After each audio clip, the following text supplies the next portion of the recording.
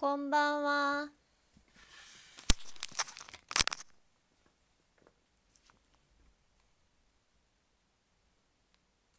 ハートバラソフトクリームありがとう。皆さんこんばんは。中村です。お風呂に入ってもう串がない。はい、バッチリの中村です。こんばんは。タコもありがとう。こっちもハントもありがとう。猫もありがとう。お疲れ。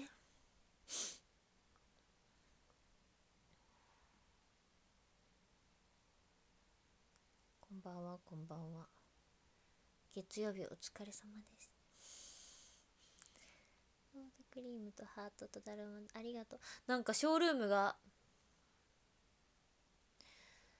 なんかお祝いムードです。3周年おめ ?3 周年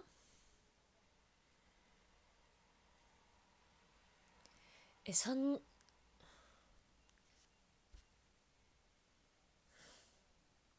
毎日アイドルが3年ってことなのかな。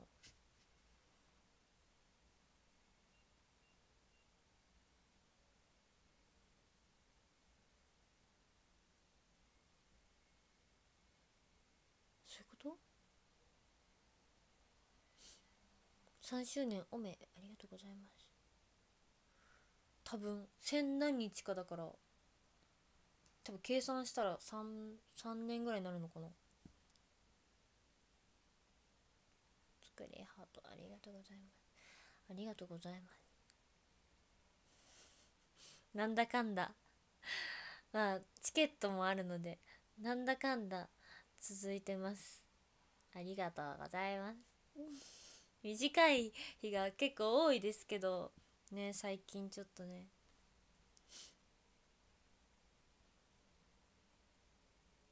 本当だろう、まあありがとうね。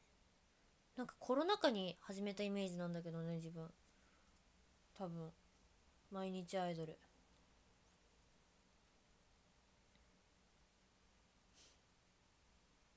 ありがとう。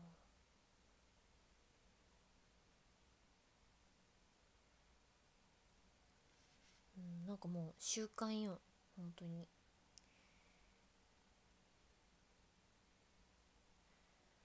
クリームありがとう。沖縄の後から、いやもっと前、あれ多分あ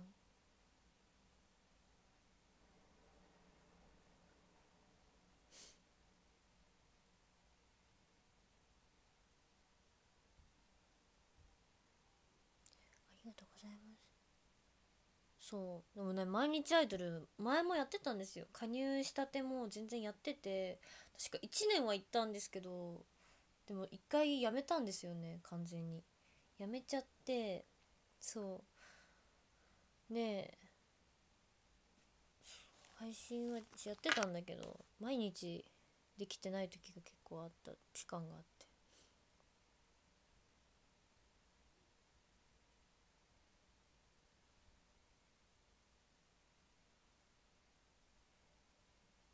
気づけばまた続いてる。そうね。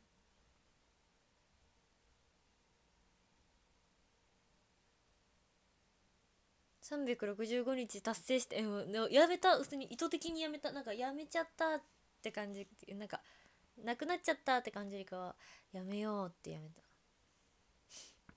けど。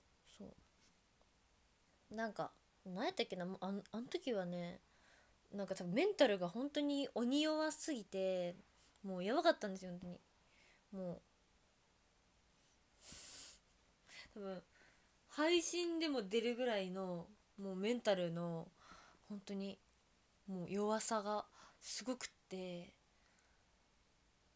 へこんでた。もうへこみまくりでした。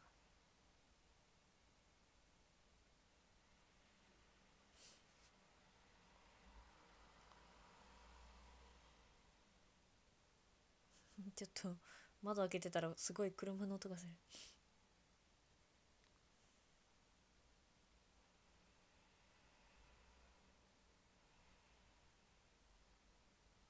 強くなったのか。強くメンタル全然全然強くないですよ、本当に。でももう全然大丈夫。元気ですよ、元気です。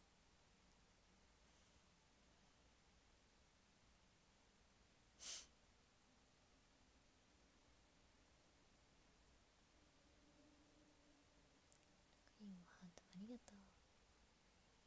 高野豆腐になった。めっちゃ硬いよね、高野豆腐ってめっちゃってほどでもない。い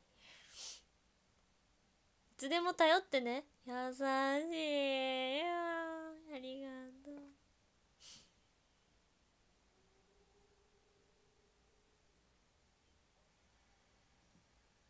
舞ちゃんはへこむより怒るイメージ。確かになんか前までは言われてへこんでたことが今度は怒るようになったかも、言われたら。なんか今までだったらなんかめっちゃ悲しいとか思ってたことがあーみたいな。そうそう、なんか寅年をきっかけに噛みつくようになったんですよね。なんかそしたら寅年じゃないんですけど、今は何年だっけ、立つ。そうそう、なんかそこら辺ぐらいから怒るようになったやばい、あんま良くないけどね。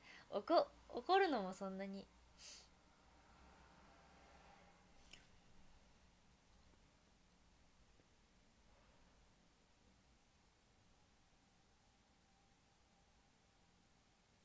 でもね、私なんか普段なんかあったとしても、まあ落ち込む時はあるけど、うーんまあこんな感じで全然いつも通りな感じで過ごすんですよ。けど唯一涙がうるってする時はライブ中の時に、なんかみんなを目の前にした時と、あとは歌詞が刺さった時、あの時はうるっとくる。なんかその落ち込んでる時に、ライブに立ってる時に泣かないけどうるってすることはめっちゃあって、なんか普段はそこまで落ち込んでてもなんか沈んだ感じは出さないっていうか、そこまでなんですけどね。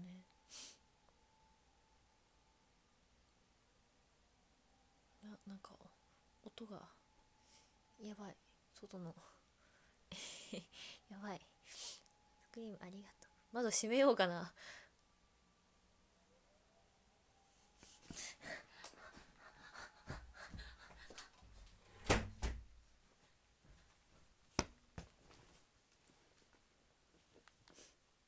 聞こえる？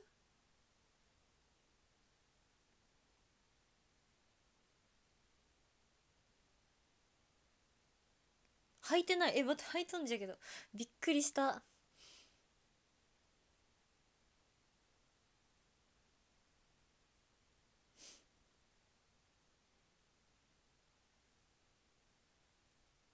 りがとう。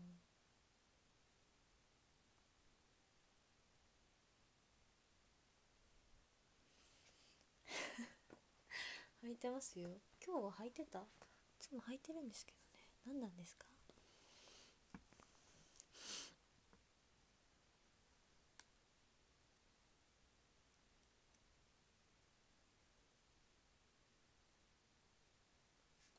毎日履いてます。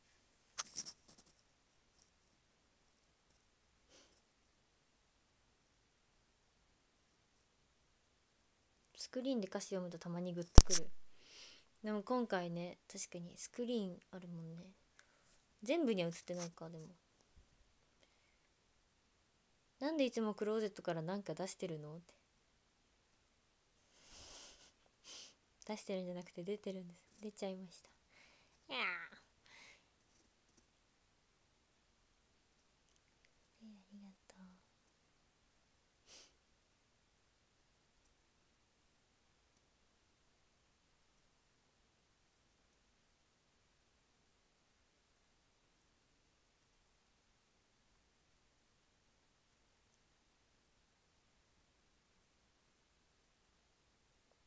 の葉が菜の花で詰まりかけてもらい泣きしそうに。マジでもう2人になって、で絶対にいなくなるなよって空葉と空葉とね言い合ってます。絶対にいなくなるなよって、お互いがお互い絶対にダメだぞって、ソロ曲になってしまうからなって、ダメだからな絶対にやめろよって、うん、圧の掛け合い。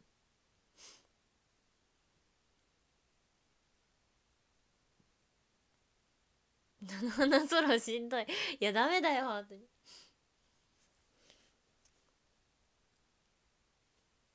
いいね、ありがと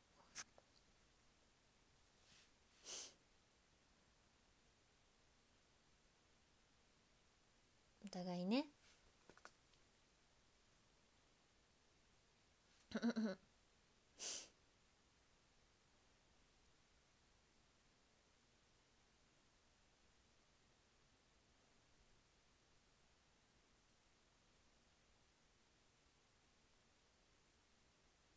確かにトラミチコッコの曲みちゅさん一人で歌ってたよね。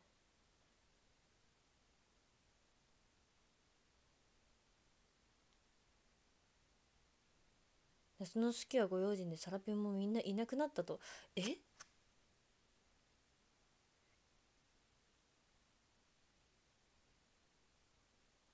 りんこちゃん、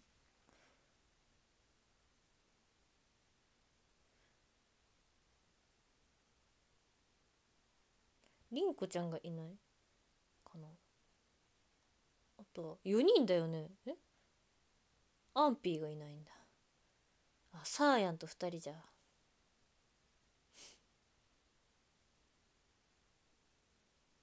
ピー、アンピアンピー5期生で来ないかな、加入。5期生、あ、4期生だった間違えた。4期生で加入してこないかな、アンピー。もう一回ダメかな。あの日から僕が変わって、そう一人なんですよ実は。そうなんですよ。あれはコッコさんとユミリンさんとフーさんと私4人の、そう4人でもらった曲だったんですけど。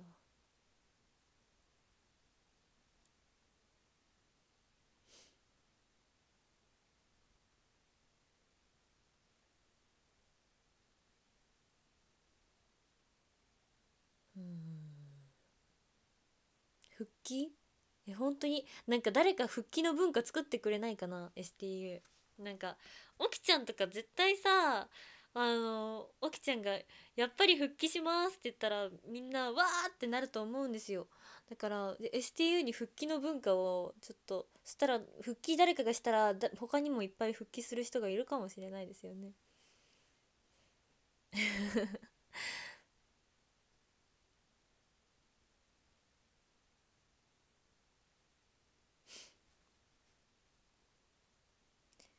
再加入。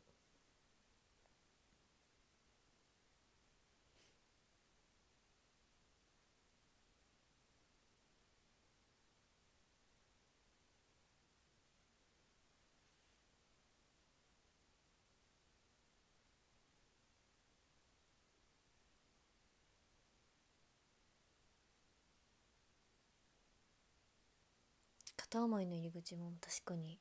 でもまあファーストシングル結構ねメンバーも卒業しちゃって、う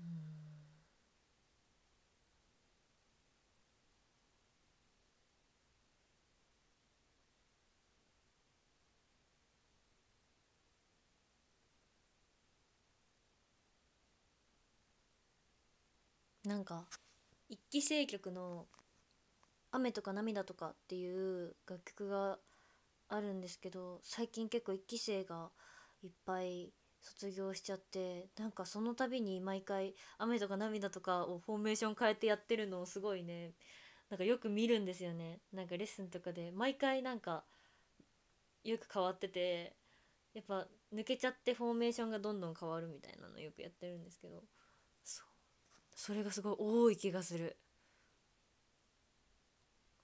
ぱ一期生の楽曲だから他にアンダーで誰かが入るってことはしないので、そうみんなでフォーメーション変えて歌割りも変えてやったりしてる感じ。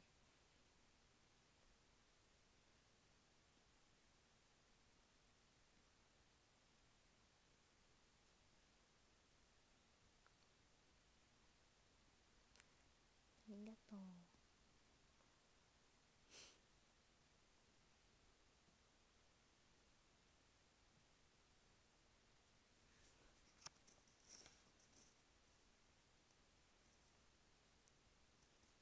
雨とか涙とかいいよね。雨が上がった瞬間が好きなんだ空の悲しみすべてを絞ったようでズッチャチャチャチャンじゃんじゃん。音取りも好きなんですよね。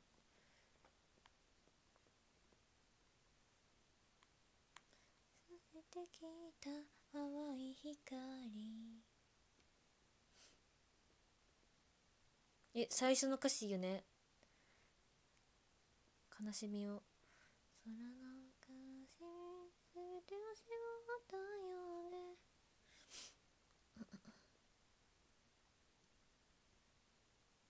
そう、ひなさんの時にやった。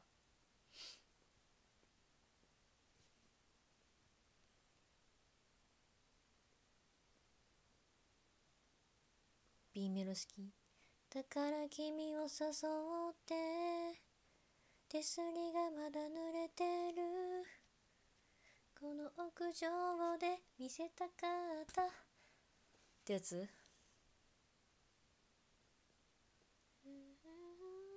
プロセス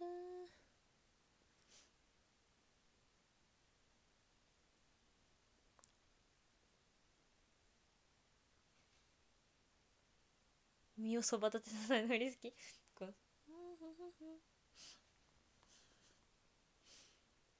わかる。私も歌も好きだしダンスも好き。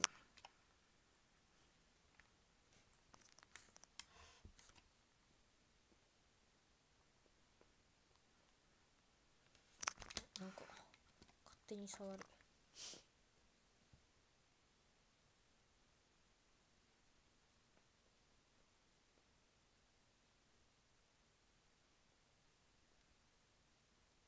ありがとう。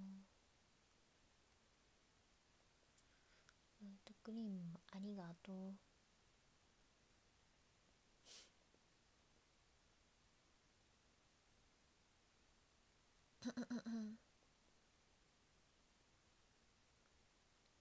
STU はね、いい曲ばっかりなんでね、本当に。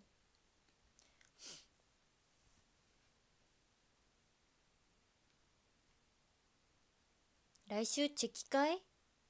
そうや。てかその前にね、サイン会があるよ。なんだっけ、池袋でね、あのアニメートさんのね、これ結構前にもう予定決まってたんですよ。だからその頃はまだまだ先じゃんって思ってたんですけど、そう、アニメートさんのサイン会が週末25だったかな、あります。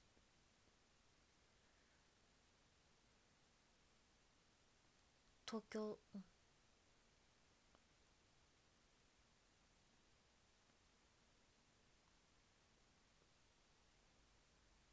外れたって言ってる人もいる。そうなの？なんかさ、ソラハがさ頼んで外れたって言っててさ、それさ、シナのソラハって名前で外れたんじゃないって、さすがにメンバーだから外れたんじゃないって私が言ったんですよ。でだから、そう外れたのはソラハかなと思ってたんですけど、ソラハだけかなみたいな。抽選だったよって。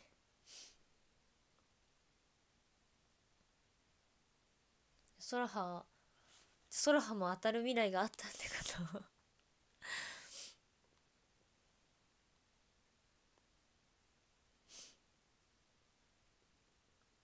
抱き枕カバーまだ届きません。みんな抱き枕抱くんですか？すごい質問。どうするんですか？使うんですか？枕、枕として。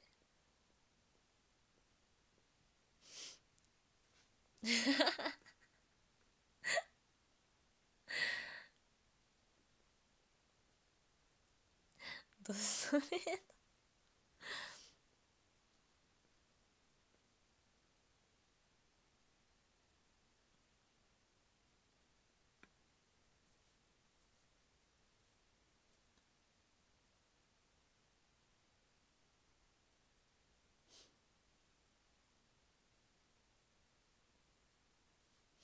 中身買わなきゃ。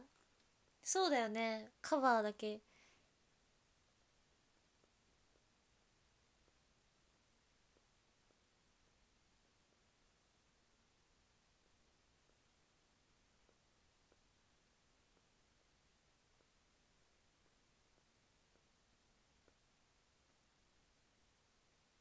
中身、そう、中身が、そう、そうなんですよ。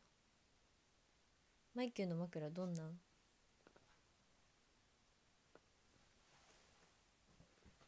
見て、ペタンコ。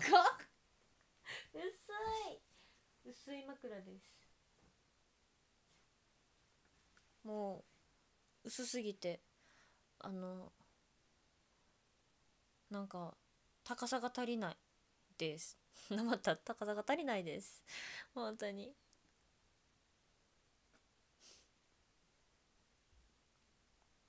うん、なんかぬいぐるみとか敷いて寝るときあるか。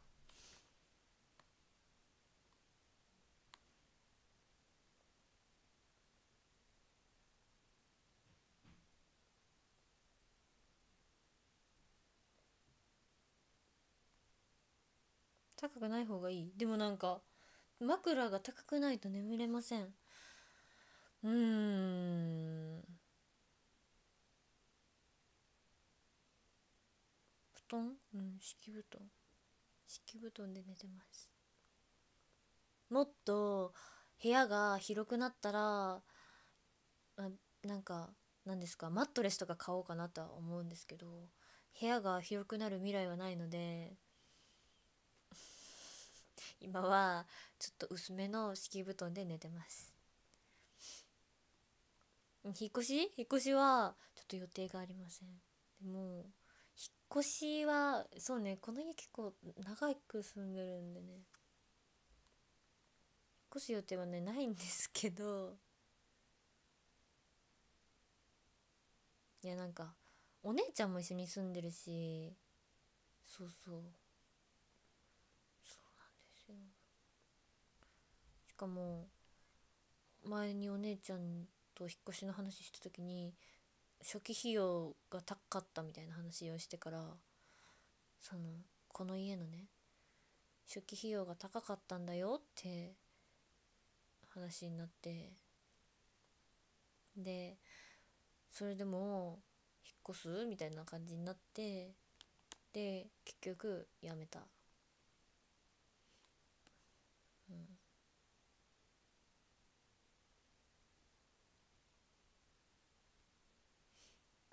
うん、敷金礼金って返ってくるんですか？いずれ帰ってこない？理想のお家ある？なんか五重の塔みたいな家に住みたい。あの縦長がいいな。でもそしたらさ、地震が来た時怖いね。家賃払ってください。いや、まあ家賃払ってますよ、私も。家賃請求される前に払ってるもん。お姉ちゃんと割り勘してるんですよ。割り勘してこの家住んでるんですけど、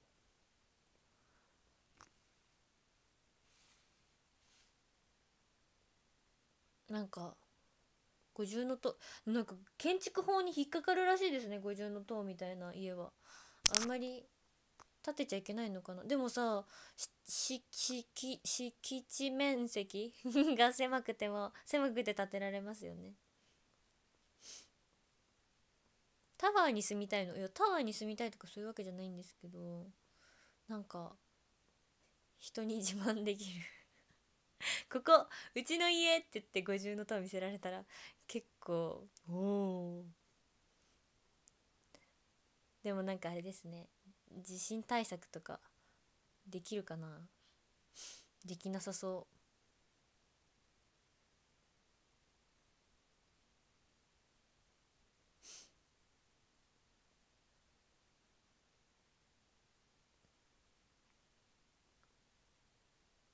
広島城いいよね、広島城。広島城みたいな家ってこと？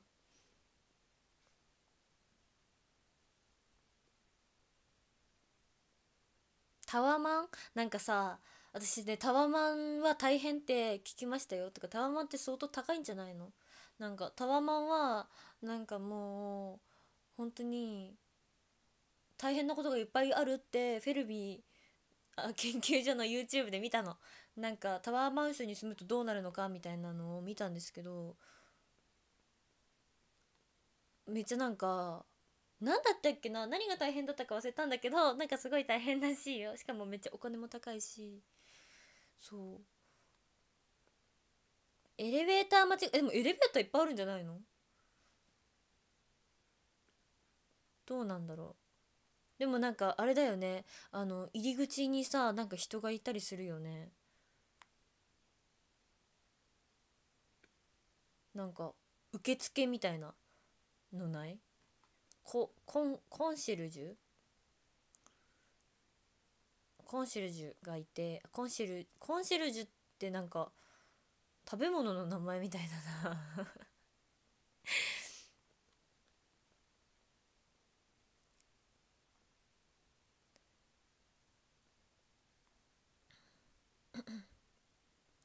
食べてありがとう。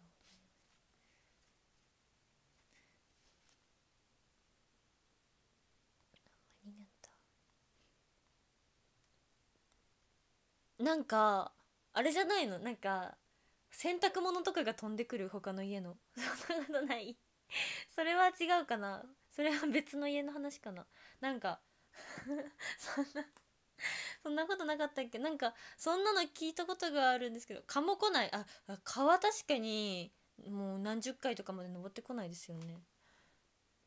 外に干せない、それだ。外干しが禁止なんだ。飛んでは来なかった。外に干せないだった。外 NG。じゃあ室内干ししかできないってことか。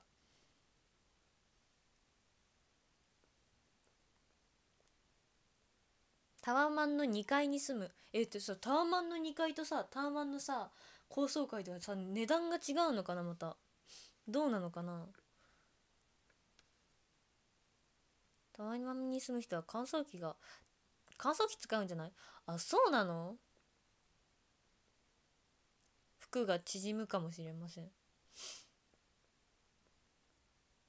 桁が違う、値段が違う。そうなん？全然違うようだって。らしいよ。えー、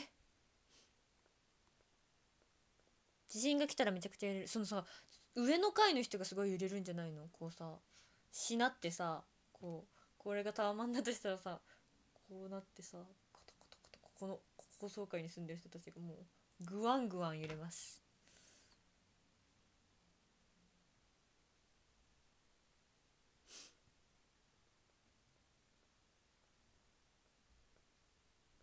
大変です本当に。ありがとう。海藻海藻ベベートーベンさん、グワングワン。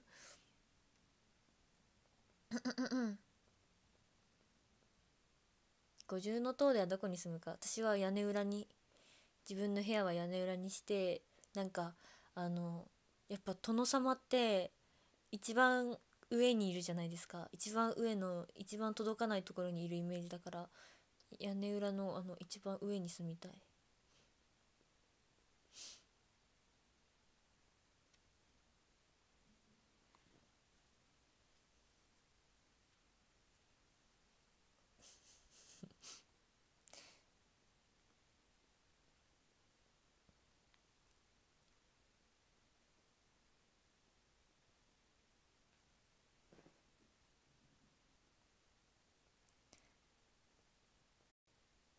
充電がなかった。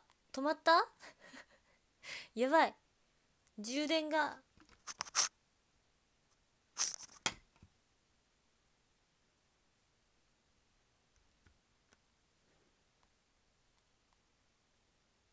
すいません、私の携帯いつも充電がないんですよ。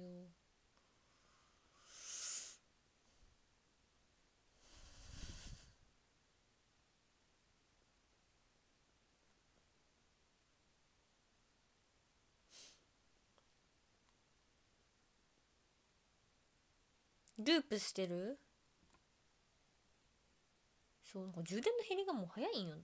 なんかこの携帯割と使っとるけさ、どんぐらい使っとるかな。もう2年は絶対経ってる。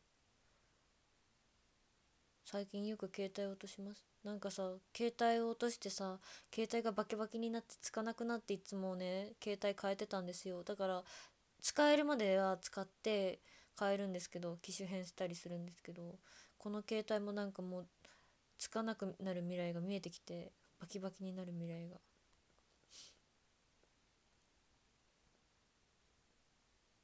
容量軽く、容量ってなんなん。でもあれにしたよ私、もう2テラ。なんか iCloud のあのすがもう写真と動画が多すぎて、あの何ですか、いっぱい入るようにしました。なんか課金しないといけないんですよ。月400円じゃない、月1000何円いるけども無理だった。他の頑張って消してたんだけど消せなくって。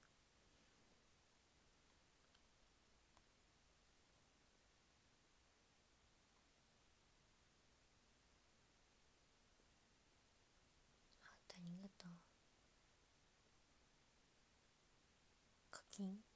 課金ね。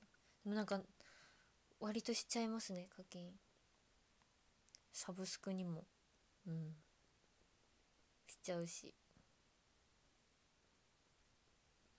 アイドル動画多そう。いやマジで本当に写真とか動画とか定期的に消さないと入らないし、もうなんか振り V とかも私保存とかしちゃったりするし、なんかもう全部動画とかもすっごい数になって、そう容量やばいの。課金だらけです。ありがとう。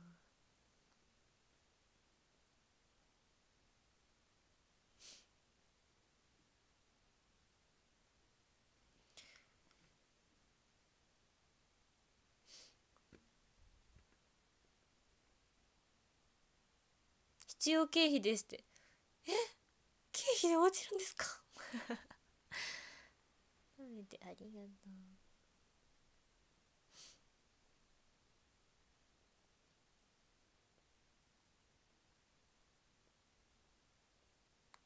う。2台持ちしたら、いやなんかでも2台持ちしても多分1台しか使わないですね。うん、もう一個なんか何に使っていいんかわからん。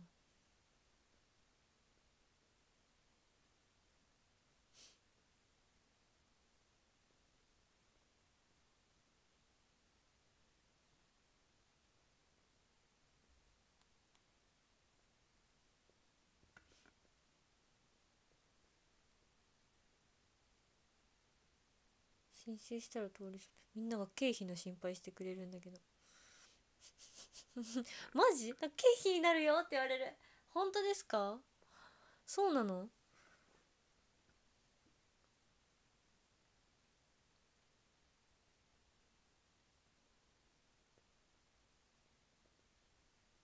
ツアーの撮影タイムでので容量やばい。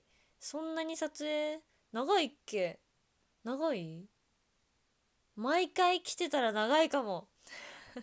長くなるかも。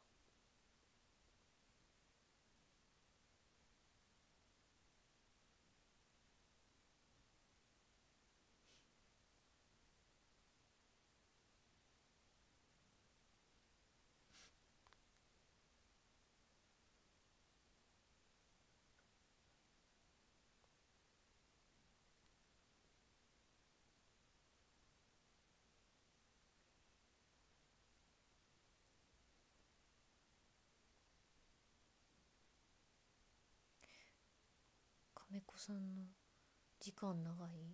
カメコタイムもう携帯のあれだよね、多分お見送られ会かな、多分。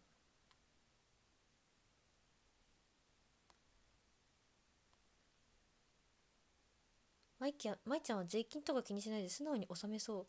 どういうことですか？でも私一回あれ行ったことあるよ。なんか申し立てじゃなくてなんだっけ、なんかあるじゃないですか、なんか納得いかないみたいなやつ。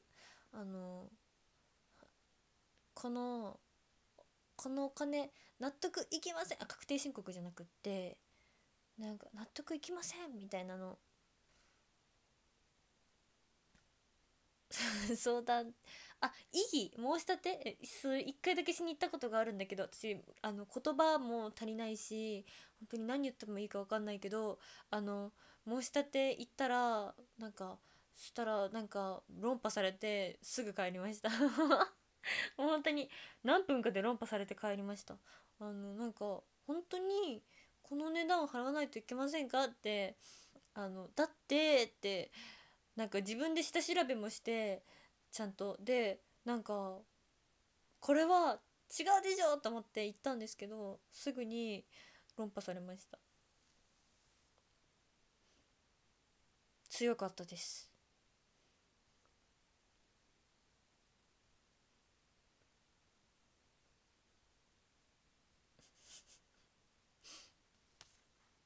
払います、お金。でももう私なんかさ、精神すり減るからさ、払って解決するものはもう払いたいかもしれない。なんか言って精神がどんどんすり減るから、言葉もうまくないしもうダメだから。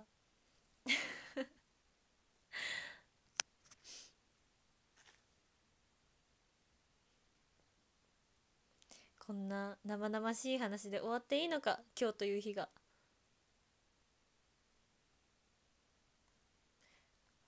じゃあありがとう。壇上呼ぼう。こじこじさん、まさ太郎さん、ふくちゃんまるさん、カズピースさん、おっさんつさむさん、今日も川久さん、福太郎さん、水吉さん、くまねパパさん、ぼんちゃんさん、まささん、どん兵衛さん、カズさん、ありがとうございます。もうすぐ寝れるの？そうだよ、もうお風呂に入ってからもう寝る準備バッチリ。あとはコンタクトを外して歯磨きして寝るぐらい。あ、明日は火曜日です。早かったですね、月曜日も一日終わるのがね。また明日です。おやすみなさいませ。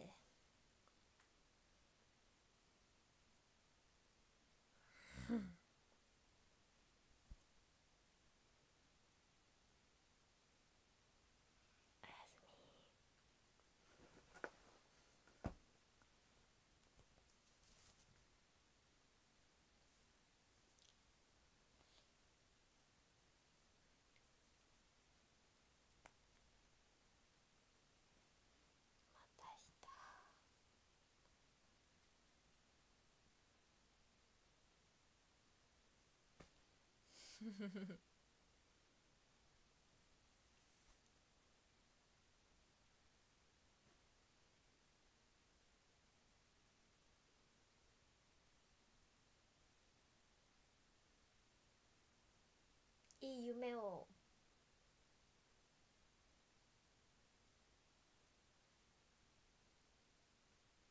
おやすみ。また明日。